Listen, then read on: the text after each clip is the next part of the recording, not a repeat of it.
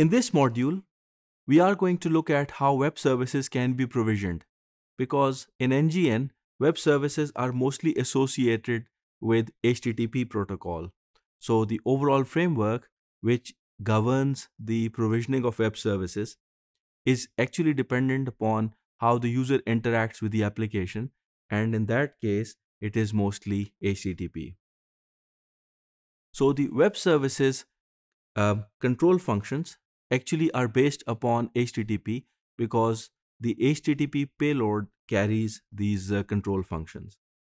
So the overall framework is generalized, which is dependent upon HTTP, and we can classify these web services into three broad categories. The first one is the legacy web service. The second one is the conversation service, and the last one is actually the uh, IP-based television services. So we'd look at exactly how each one of these is provisioned once the framework of HTTP is used.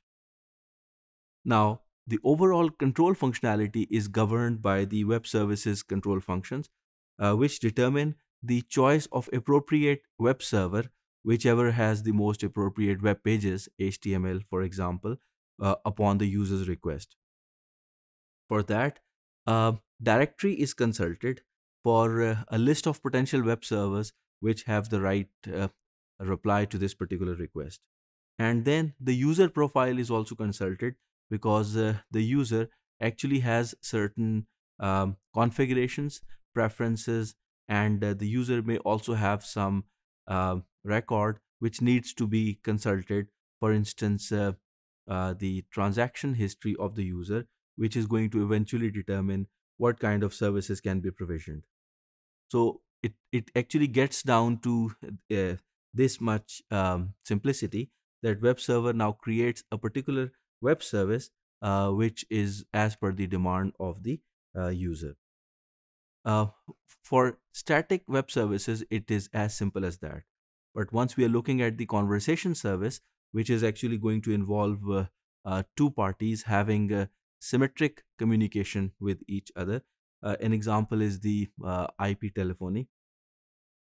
Again, HTTP is used to encapsulate the web service control functions that pertain to IP multimedia component. The IP multimedia component is going to be another server on the network side that can talk to the end user to provide certain telephony configurations and initial settings. So the service component actually creates the conversation service between these calling party and the called party using standard application programming interface. For instance, if the user is using Skype telephony, then correspondingly the appropriate configurations are made such that the dialing process and the call receiving process are simulated like real telephone.